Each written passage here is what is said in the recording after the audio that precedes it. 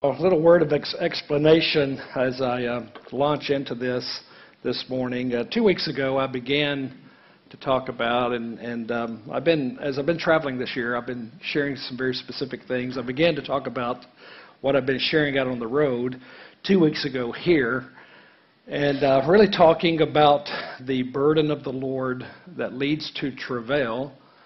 That's a divine order issue, actually, and then unto God's full purpose, His full intention. Normally, when I'm out on the road, Larry can tell you the same thing. We'll have 3, 4, 5 times to share. I'm condensing this into 2. So, and actually, what I'm going to share this morning is a little different from anything I've had an opportunity yet to share out on the road. So, but really, over a year ago, the Lord began to speak to my heart some very specific things, and to just use this word, to commission me specifically to talk about particularly the Lamb of God. And as that has progressed over the past year or so, and just my heart to be faithful to the Lord, I've waited for some years really to begin to talk about the Lamb that Jesus is, and that nature, the Lamb nature that is the nature of the eternal Godhead. I'm adding to that as I go along here other things that the Lord has been showing me and speaking to me, particularly revolving around the bride of the Lamb and this issue of recovery. We are, this is just obvious, I think, to any of us who have been in the body of Christ for some time, or perhaps if you're new in the body of Christ, we need recovery. We need to see the Lord, being specific, reestablish His name among the people. We need the bride to emerge. The coming forth of the bride is in direct correlation to the return of the Lord. You can see that clearly in Revelation 19. The bride making herself ready brings the Lord out. That's why 2 Peter chapter 3, verse number 12 says, looking for and hastening the coming of the Lord. The only way that can happen is for the bride to make herself ready. It is in Revelation 19, it is not just a coincidence. It is specific there. The bride making herself ready causes the coming of the Lord. We're in a time to where the Lord is having we, His people, to refocus our hearts, our attention upon Him as Lamb and the Lamb's eternal desire to have a bride. I've had the Lord say some things to me that I've had never heard Him say specifically, using the word historical significance. I've heard that 3 times from the Lord in the past year or so. Out of the other so many years, never heard Him use that type of language. I'm just saying this to us. We are in historical times. And we must understand the time that we are in. Specifically, though, not just generally. We need to understand it in the eternal purpose or the eternal scheme of things. We need to understand it within this generation. So that's kind of laying the background for what I'm going to share. There's a lot of scripture that I want to read from this morning. Probably won't get to all of it. I'm sure that I won't. But let's begin in the book of Genesis, chapter 2.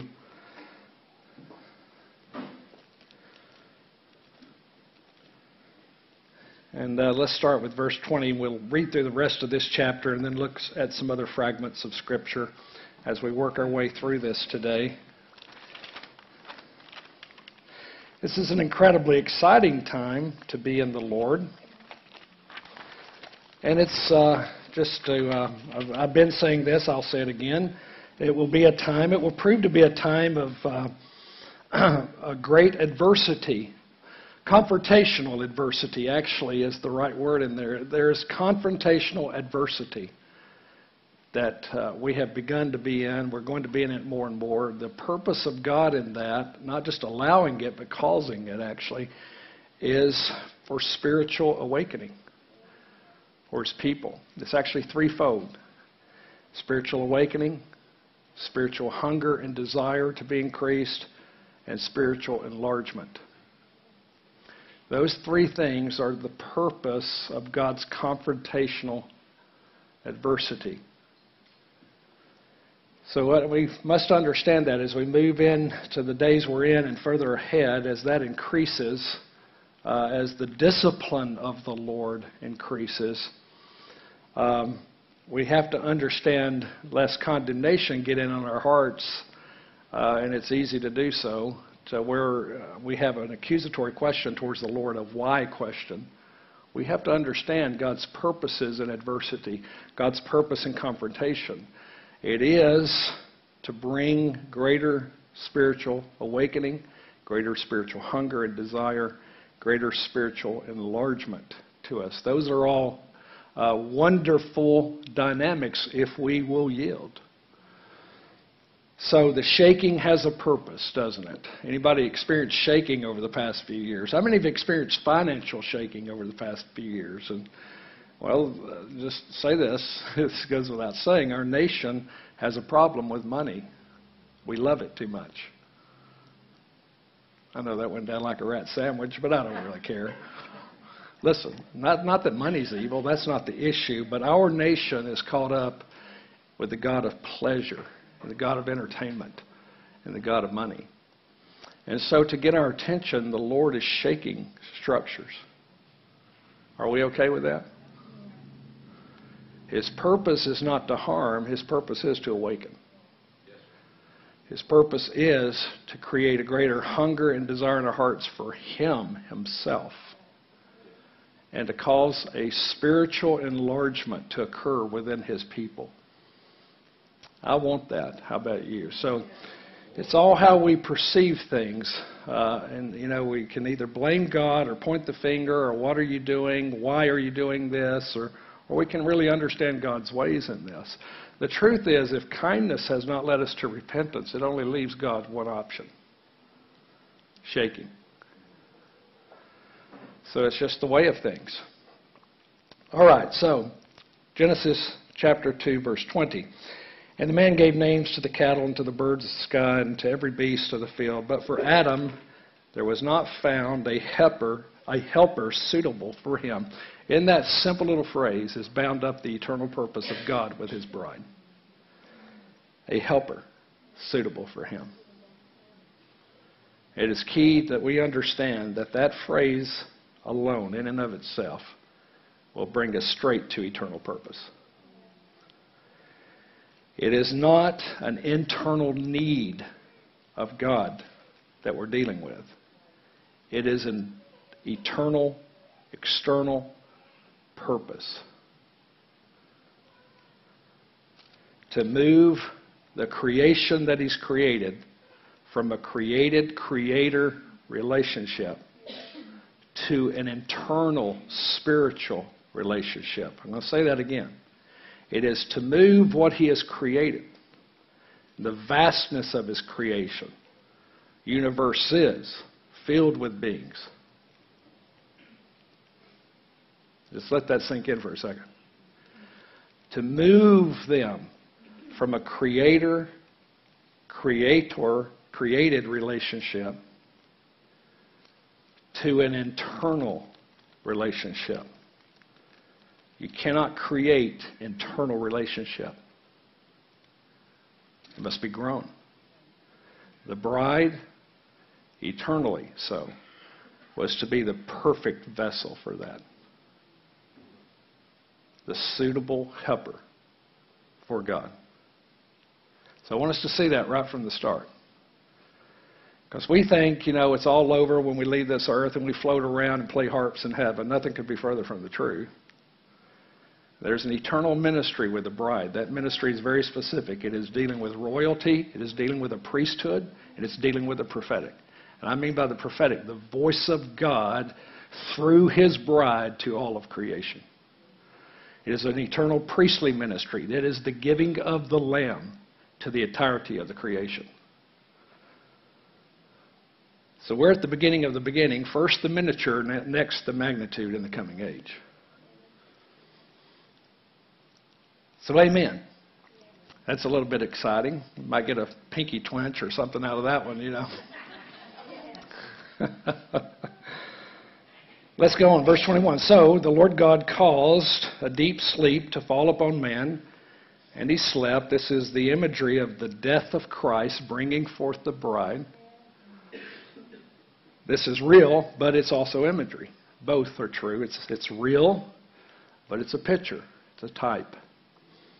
Then he took one of his ribs, closed up the flesh at that place, and the Lord God fashioned into a woman the rib which he had taken from the man and brought her to the man. And the man said, "This is now bone of my bone and flesh of my flesh. And she shall be called woman, because she was taken out of man. For this cause a man shall leave his father." That's exactly why the Lord Jesus left the Father, to bring forth His bride.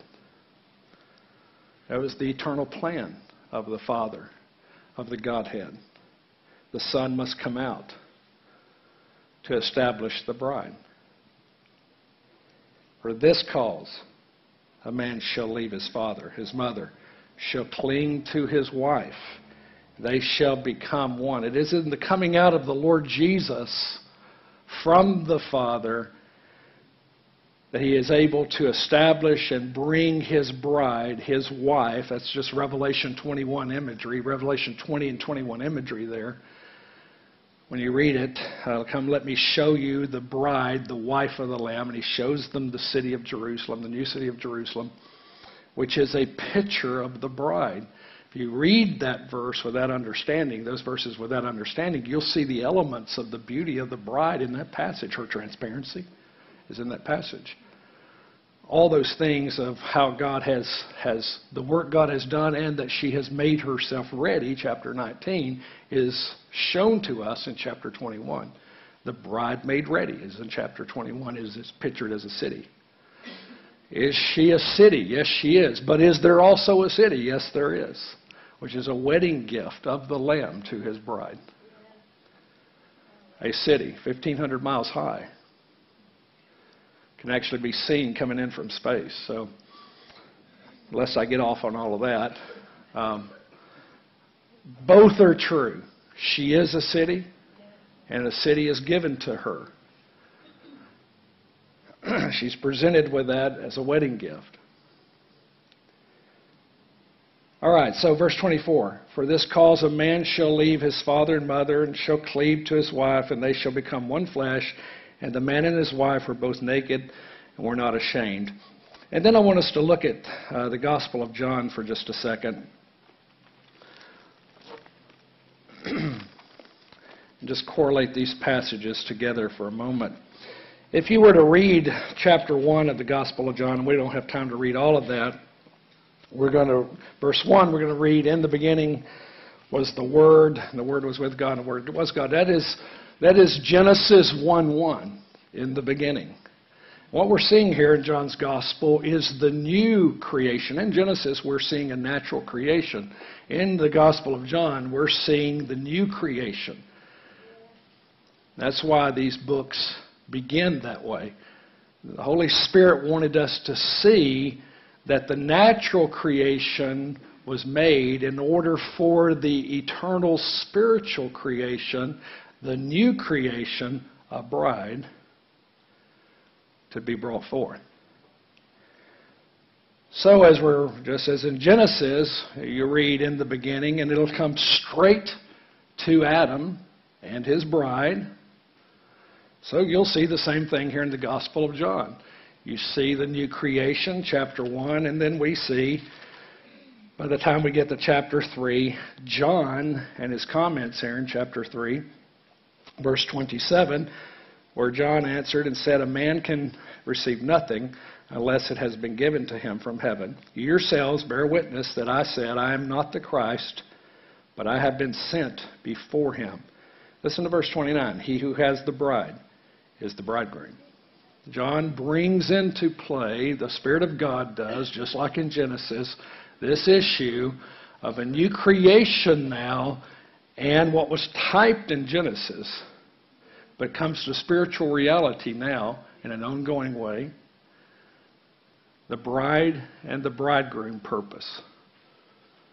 The bride and the bridegroom purpose. He who has the bride is the bridegroom. But the friend of the bridegroom, and that's what John says he is. He's a friend of the bridegroom.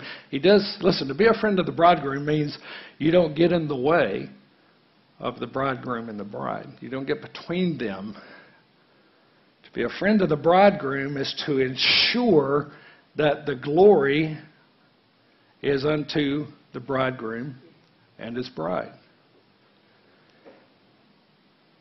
So he says, I'm but a friend of the bridegroom. That's what he calls himself, who stands and hears him and rejoices greatly because of the bridegroom's voice. And so this joy of mine has been made full. He must increase.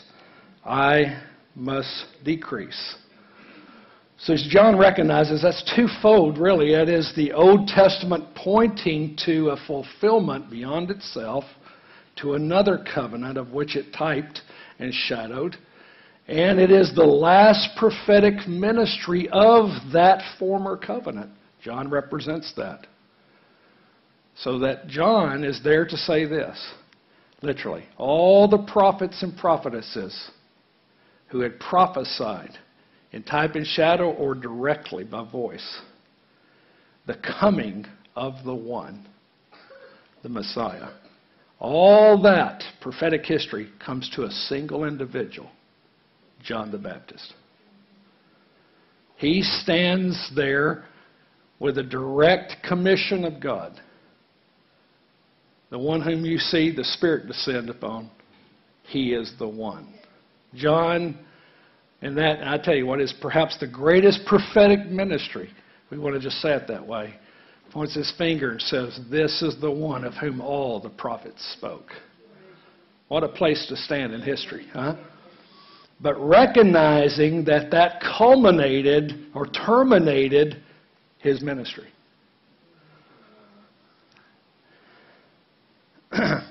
So, what we see here then in John chapter 3 is what we're seeing in Genesis. We see God bringing us to the eternal issue. It's important that we see this, very important. I can't express how important it is, and I'll talk more about this in a second, that we see eternal issues. If we're going to have the burden of the Lord given to us, individually and as a people, and I'm trying to move our thinking beyond the individual because we're way too much individualistic in this nation. Wouldn't you agree? God's after something corporate. He's always been after something corporate, and that something happens to be a bride. He's after something that, how many will say with me, we've struggled with. We can't get along. Can we? And it's not just that we can't get along, we're in great battle, and we have to recognize that. The people of God are in great battle, not only in our relationship with the Lord, but in our relationships with one another. The enemy is working to keep a people from coming out of this mess and unto the Lord. Because the bride, you read it in Genesis, is one who comes out. And the prophetic history of this, starting all the way back with Abraham, is of a people who come out. They're called out. Satan is resisting us greatly in this. He has forever resisted us in this. That God would not have a people who come out. Out of what? Out of themselves. Particularly. That's the internal. But out of everything that has set itself up against the knowledge of God in Christ. Have come out to Him, not just out of things. The issue is not just the coming out of things. The issue is the coming unto Him. That's the issue. The coming out of things is just a direct result of coming unto Him. So I don't want to get caught up on well, we've come out of this and we've come out of that. That's not the real question. Ultimately, is not what we've come out of. The question is, who have we come to? The bride paradigm is a coming unto. It's about wedding. It's about union. It's about being joined. It's about becoming one with. Amen? So we have to see that. Again, I don't have a lot of time to spend on these passages. But I want us to I've said this before, but let me say it again. I want us to see, thus, there's something better than, and don't stone me when I say this, or do stone me, I don't care, I'm ready to go. There's something bigger than and better than redemptive love. And the church has become trapped in redemptive love. It is almost its entire message. But brothers and sisters, there was a love that had a breadth and a length and a width and a depth eternally that is vastly greater than redemptive love. It is bridal love. And the church almost knows nothing about it. We have made salvation the end in and of itself, and we have missed the eternal purpose of God. Redemptive love is but the way back to the eternal purpose of a bridal love. As great, and I don't want to understate something here to us, as great and beyond us as redemptive love is and can be, the Lord is calling us into deeper waters of bridal love that is eternal and not contained within time, like redemptive love is. It is contained within time. Has a very clear beginning, will have a very clear end. Not true of bridal love.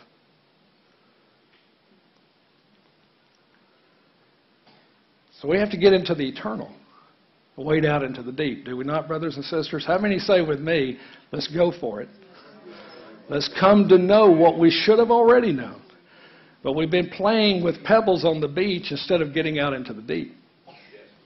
And it's time, the Lord is saying this to His people, it's time to come. Come out. Come out to me in this. This is Ephesians 3, I've quoted it basically, but this is the whole purpose of Paul's writing Ephesians 3, is to demonstrate a love beyond redemptive love. What is the breadth and the length, the width, the depth, and to know the love of Christ that surpasses understanding. Listen, here's the contingency. That you may be filled to all the fullness. We will never come to that fullness of purpose and intent in simply enjoying redemption and its love. It's wonderful. It's beautiful. I'm not trying to downgrade it. I'm trying to say something to our hearts, though. The purpose is greater than that. It is to become what He eternally wanted, why He made humanity to begin with, was to have a bride. That's the purpose of humanity, to become that bride. To reign with Him, with the Lamb, from this earth. And through that bride, to cover all of creation with the knowledge of the Lamb. It is an eternal ministry. Will never cease. Eternal ministry of the Lamb. Because of her royalty. It is an Esther dynamic. It is the giving away of a nature, a royal nature. The sharing of that nature. It is a priestly ministry of giving the Lamb Himself to what's created, including the angelic order, but not limited to that. Very little is actually said about the angelic order in Paul's writings in Ephesians 3. That through the church, the manifold wisdom of God will be made known to heavenly rulers and authorities. It's not talking about angels there. The angels are included, but that's not the full scope of it.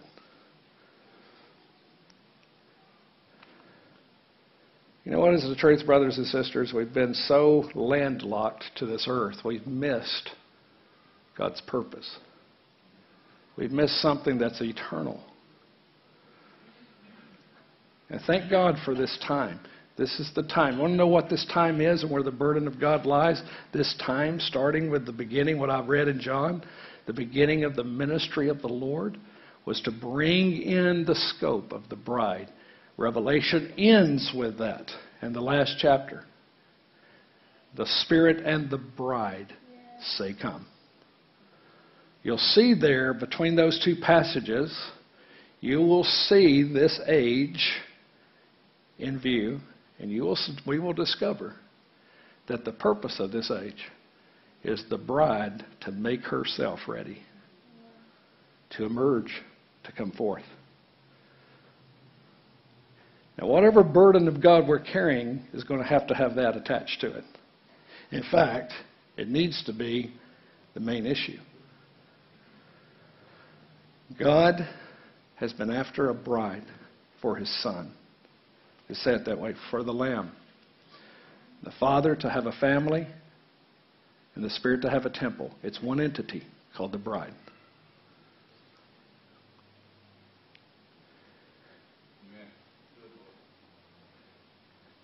So this is the time I'm talking about in this time frame from John chapter 1 to Revelation chapter 22. This time frame of beginning, the Alpha and the Omega, of the bride making herself ready. And when the bride has made, and I had to say this because people are saying this around me all the time, well, God needs to do something. He already has. It ain't a matter of God needing to do something. It's a matter of a bride making herself ready. And what does that mean, Terry?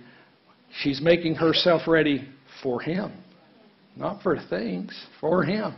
That's the issue of marriage. She has made herself ready for their union, for their oneness. His will has become her will. His purpose has become her purpose. His desire has become her desire. They are one, united.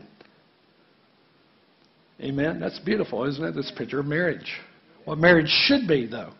Not what marriage has become because of fallenness. But in Christ, marriage needs redemption. It needs to move back into the purpose for which God called it to be. Would you agree with that, brothers and sisters? So we're in a huge battle. We've been in a huge battle. We continue to be in a huge battle. And the battle is not just that I'm being resisted in one area. We need to see where we're being resisted. We're being resisted on a bridal paradigm. We're being resisted in love. We're being resisted in unity. Satan knows, he can read too, that the bride making herself ready spells his doom. He is resisting it with everything that's within him. It's forever been the case. But that demands a choice beyond just redemption. I've been talking about this, I know, and it goes down like a rat sandwich. But there's a choice in this beyond redemption. There's a choice to come out of self-centered living. That we can still live though we're saved. It's a choice to come out of a Matthew 25 syndrome. That you have 10 virgins there. All of them are redeemed. But only 5 hear the voice of the bridegroom and have come out because they're ready. That is what we're dealing with here, folks. What's the distinction there, Terry? 5 are ready, 5 are not. And the door to the marriage supper is open and only 5 go in. So that Revelation 19 comes into perfect play. Blessed are those who are invited to the marriage supper of the Lamb.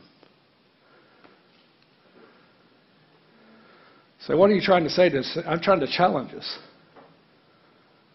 We have become neck deep in religion. Neck deep in our own stuff. Our own ministries. Our own this. Our self-centered living. God is saying to his people, come out to me. Come out. He's using adversity now to do it. Come out. I'm trying not to be too intense. Is this too intense? I know I get intense at times. Good. I'll be more intense. So I'll lighten it up for a second here before the hammer stroke falls.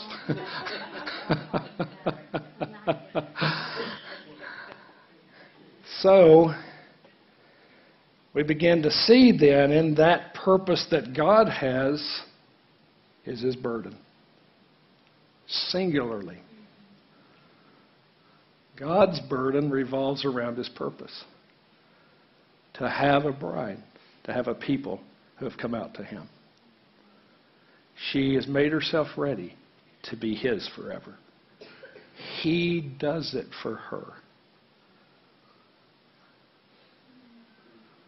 I said this before. I heard the Lord say this to me. He said, with the great deception that is about to come upon this earth, the bride can't be deceived. Because when you only want Him, what can you offer her? Well, where does it say that, Terry? Song of Songs. Let's just read a little bit of that, because that whole book is what we're talking about here this morning. So we'll read just a few choice passages from the Song of Songs. Song of Songs, I'll just read through them quickly. Song of Songs, chapter 2, verse number 4. He's brought me to His banquet hall, to the house of wine, is the way that should be translated out of the Hebrew. He's brought me to the house of wine, and His banner over me is love. Song of Songs, chapter 2, verse 16. My beloved is mine. Listen to this language. This is the bridal paradigm. My beloved is mine, and I am His. I love that, don't you? That's said about 3 times in this book. Chapter 4, verse number 12. Here's the bridal paradigm. A garden locked is my sister, my bride. A rock garden locked, a spring sealed up. She is singularly the Lord's. She does not have many lovers. She has one. That is the issue. Isn't that right, Laura? Yeah. We know this within our hearts, folks. Here's the truth of it. The invitation of God is to all. That is true. But it demands dedication. It demands consecration. It demands sanctification. Would you agree? And we have a welfare mentality in the church now that says, I get it because you owe it to me. That's what's come up. We do not understand the invitation of God demands consecration, demands dedication, demands commitment, demands a choice of us. Yes, the invitation is to all. But I'm going to say this, and I hate to say this, but only a remnant's going to respond. If I've ever been shown anything clearly by the Lord, I've seen that issue. There will only be a remnant. That is not the heart of God. Certainly isn't my heart or your heart. But it's what's going to happen.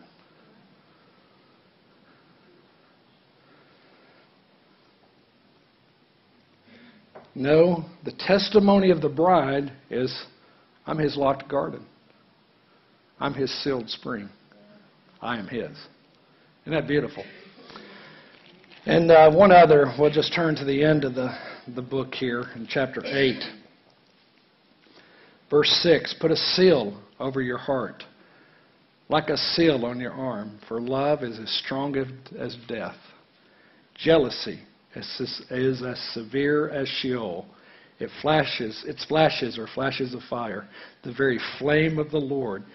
Listen to this. Many waters cannot quench love, nor will rivers overflow it. If a man, here's what I said earlier, if a man were to give all the riches of his house for love, it would be utterly despised. That's where the bride lives. You can't offer her things. She just wants Him. That removes deception.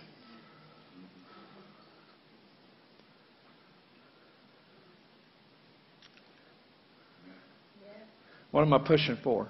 I'm pushing us to a choice. That's what I'm pushing for. It's what the Lord's commanded me to do. Do we want to be a people who have come out to Him? Not just come out to Him, for Him, unto Him, to be His. I am His, He is mine. What a testimony. It's a beautiful testimony, isn't it? So, I'll move along here. I'm doing pretty good. I've still got 30 minutes. Is that right? Something like that?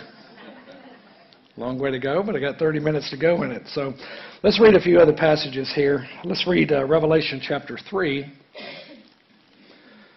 And I'll just mention this. In chapter 2 and 3, we'll see something very specific dealing with the 7 churches. And that is, at the end of those, each word that the Lord is actually sharing with those congregations of people that are represented there is a promise. That promise is to him that overcomes. We will find this to be true in the Scriptures. The promises will come straight to the overcomer. And I'm not going to read all of those promises. I'm just going to read 2 of them to us this morning out of Revelation chapter 3. But I want us to keep that in mind. The bride is an overcomer. And this book of Revelation, by the way, I have a little issue with the book of Revelation because of what it's been called. The book of Revelation should have been called the Revelation of the Lamb. I talk about this from time to time. The word Lamb appears in that book, actually 28 times, if you count them. If you take the rest of the New Testament and look up the word Lamb and how often the word Lamb, just the word, and one of the references is not specific concerning the Lord Himself, you'll find it 4 times in the rest of the New Testament. The book of Revelation is the book of the revelation of the Lamb and simultaneously of His bride. That issue is the heart of the book of Revelation. The bride is in, think about this, the bride is in perfect union of one life with the Lamb. She is the bride of the Lamb. They are one. I've seen it in spiritual experience by moving into the future and seeing the Lamb reigning from this planet. And the Lamb and His bride, I saw them singularly upon the throne. I could see no distinction. They are one. She is His bride. She is His wife. And as the Lord told me, in the coming age will be the mother. But that's to the rest of creation. That's why we're in the Milky Way galaxy, by the way. You think I'm kidding about that? I'm not. It's divine symbolism. The mother must give milk to the rest of the creation. The milk of the Lamb.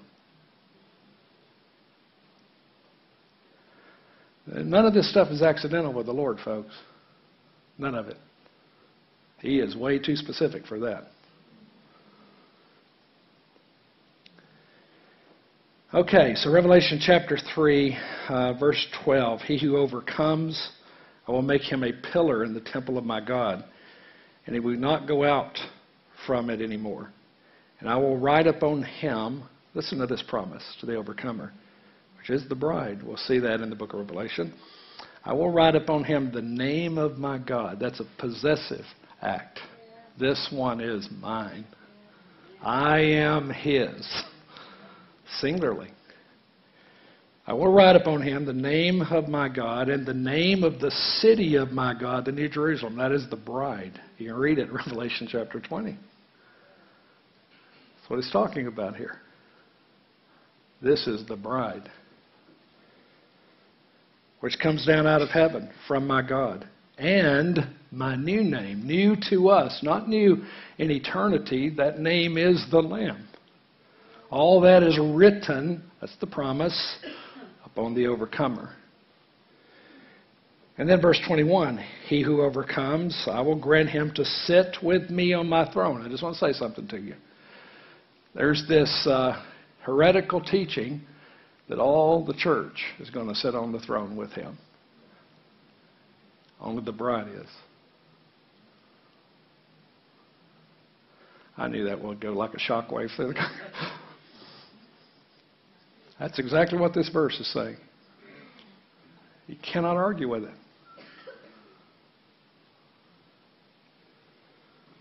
You say, well, man, I'll just be glad to be there, Terry. I've been in heaven a number of times. I've seen men and women of God. I could name some of them to you. I won't do that. What was called the realm of the least.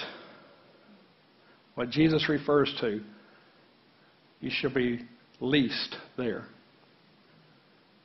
It's Christ who first introduces that understanding. If you're first here, you'll be last there. And I listened to them as they came, walked up to me, approached me. I listened to them tell me, I've shared this before, tell me, with regret. You say, well, there's no regret in heaven. I'd beg to differ. He'll wipe every tear from their eye, but I'm telling you there's regret. And here's the regret. That we did not come into the full purpose of the Lord. That we can, listen, we can only make the choice of that here and now. There is too late.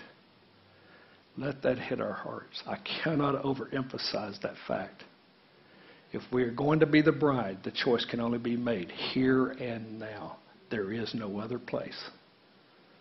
It will not be in the heavens where it's made. It's made here. We are here to make that choice or not.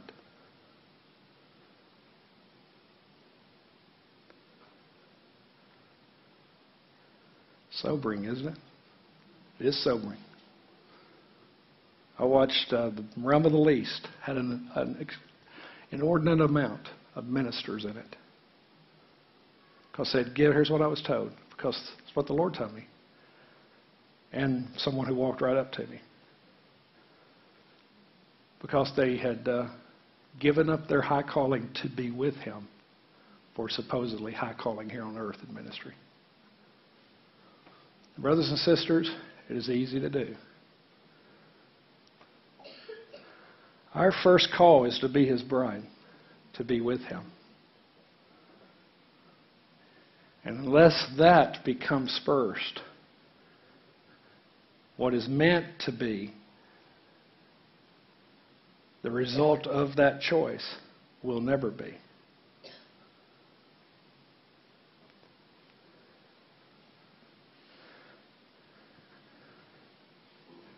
So, verse 21, I'll just finish it. He who overcomes, I will grant him to sit down with me on my throne, as I also overcame and sat down with my Father on His throne. So, we understand then the purpose of the bride eternally was a helpmate. Again, we have to define that. That's not that God has a need. God has a purpose. And that purpose entails the perfect vessel. Requires the perfect vessel.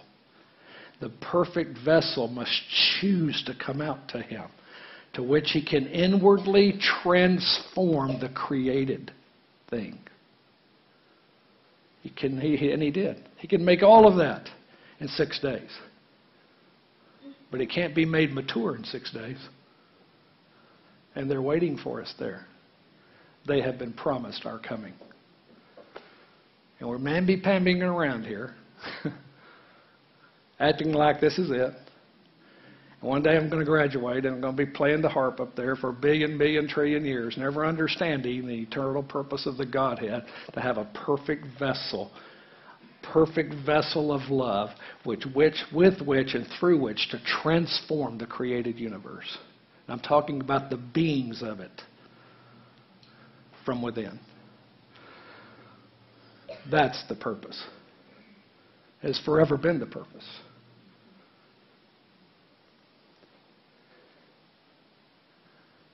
Quiet, isn't it?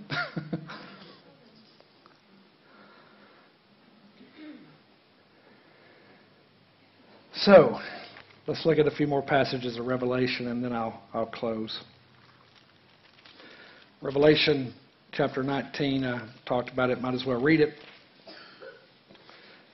Verse 7 of Revelation 19, let us rejoice and be glad and give the glory to him, for the marriage of the Lamb has come, and his bride has made herself ready. If you back up, and there's no, I say this all the time, no chapters in the original, but if you back up into chapter 17 and 18, we will see something that is particularly important for us to see. The bride made ready is in the context of adversities, what I was talking about this morning. It is her coming out of a Babylonian spirit, and we have to define the Babylonian spirit because it's not just an economic thing. It has economics tied to it. Babylon is a religious system.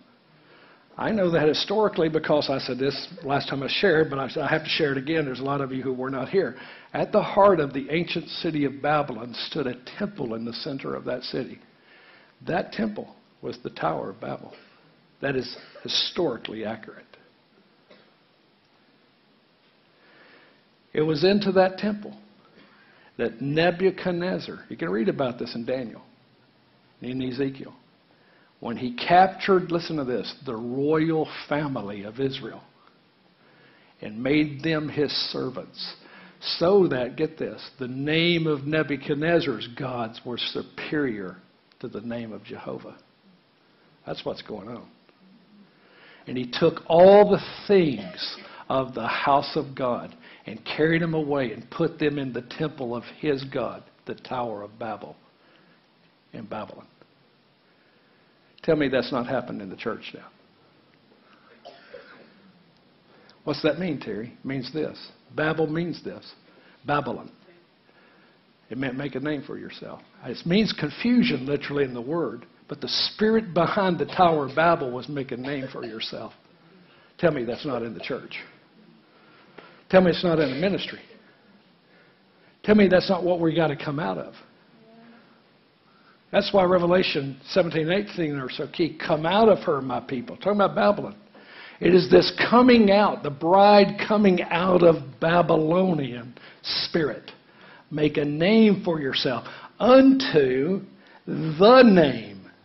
A people called by his name. We so blow through those scriptures. And we generalize them. If my people called by my name will humble themselves and pray. That's not general, that's specific. Where 2 or 3 are gathered in my name, I am in the midst. That's specific, folks.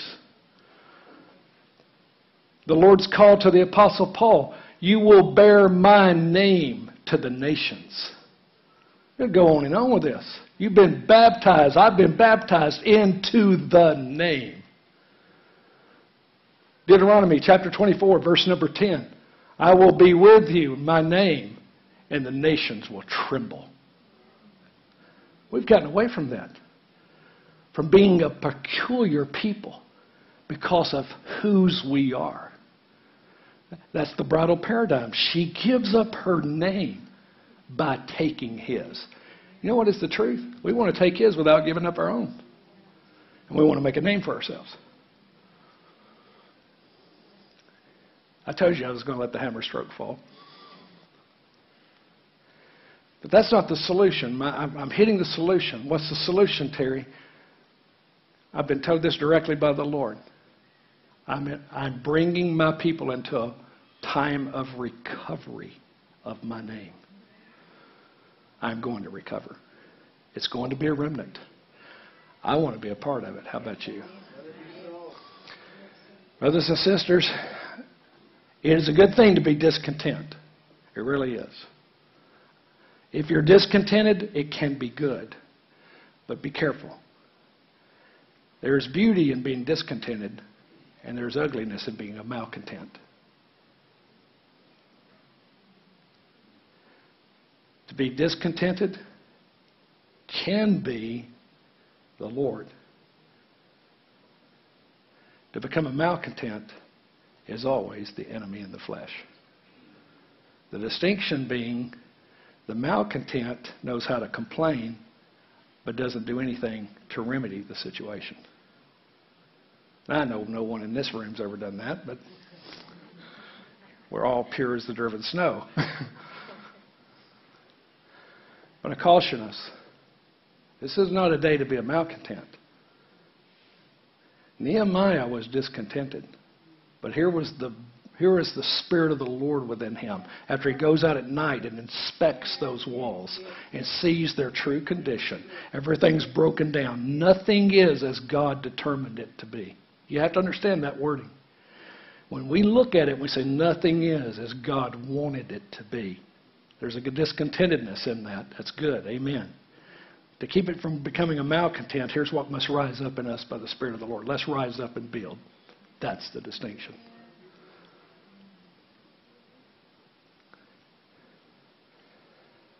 I, like you, I'm not any more happy than anyone in this room is with the state of things. But the Spirit of the Lord within us must say, let's rise up, let's build. And I'm not talking about building things. I'm talking about His house. The house that we are. God is a solution-oriented God, is He not? His movements, His recovery is the solution. He is going to have a people. It begins with His burden. They know His burden. They carry His eternal purpose within them. God aimed, He set His own thought and purpose upon this. Here's the bride. We are going to become that. We're going to give ourselves to Him. We're going to align our hearts with Him in this. We will unite with Him in the oneness of His being, of His person, of His life, of His love. Internally, we will be one with Him in this. Break down every resistance within me, every barrier within me, every form of religion. Say, well, you don't know what I've been through the church. You don't know what I've been through the church either. This is not about what we've been through. Something bigger has to get a hold of us than that. Listen, we could have a revolution. Isn't that right, Larry? We could have a revolution in this house if you want it. We could have it in our marriages. But we're going to have to want it. Amen? As the marriage has gone, so has gone the church. Look at the similarities of it. Because there's not a better picture in the Scripture of God's eternal purpose than marriage. What it was meant to be, though, before it fell under the curse. And you know what the curse is, don't you, ladies? That your husband rule over you. That's the curse. Which is what continues to get preached in the church. Just thought I'd mention that. I know that went down like a rat sandwich. I saw it go through the congregation.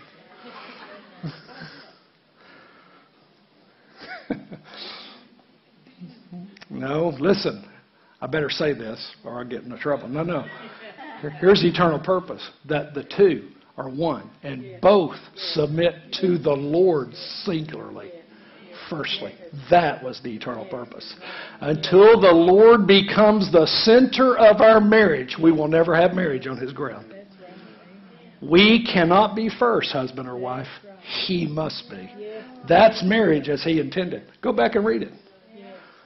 The curse was one ruling the other. That's a curse. It's a cursed relationship. And the church continues to preach it. Continues to perform it in the ceremonies.